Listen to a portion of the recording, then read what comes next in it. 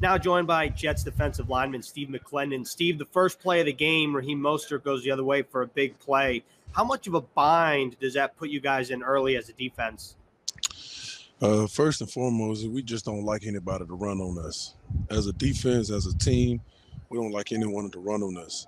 And they did that very well today. The biggest thing for us, we just got to get back in the lab, figure out what's going on, and fix it now.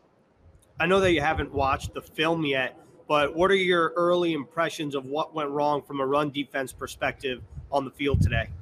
Guys, I can speak for myself, man. I have to make the necessary plays when they're there to make.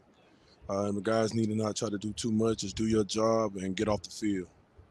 Where do you guys go from here from a complementary football perspective? Because the offense couldn't capitalize on scoring opportunities, and then they were behind early on in the game. So how do you guys go about feeding off of one another for the future?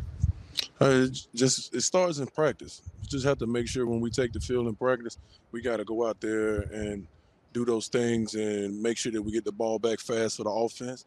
Offense have to score for the defense, and special teams know what they have to do. We just got to continue to work together. That's the biggest thing. We can't invent anything new. We know what it is. We just got to go out there and do it.